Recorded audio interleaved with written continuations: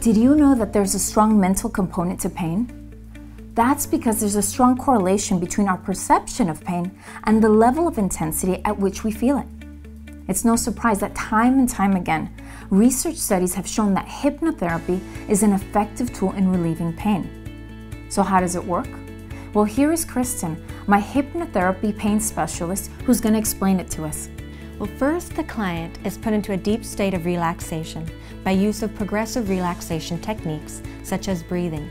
These are some of the same techniques used by ER doctors who are trained in the process of calming patients for the purpose of decreasing their pain. The client is then guided through a series of images and positive suggestions to help transform negative pain associations into something more manageable and less frightening, a sensation they can actually learn to control. There are many different techniques used to alter the perception of pain.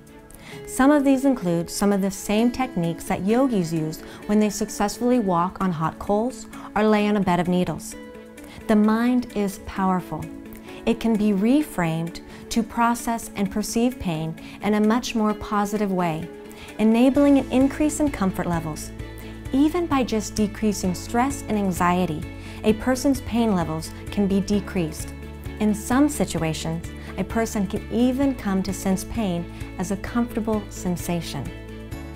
With hypnotherapy, you regain control instead of the pain controlling you. For more information on the use of hypnosis to relieve pain, go to sashacarrion.com.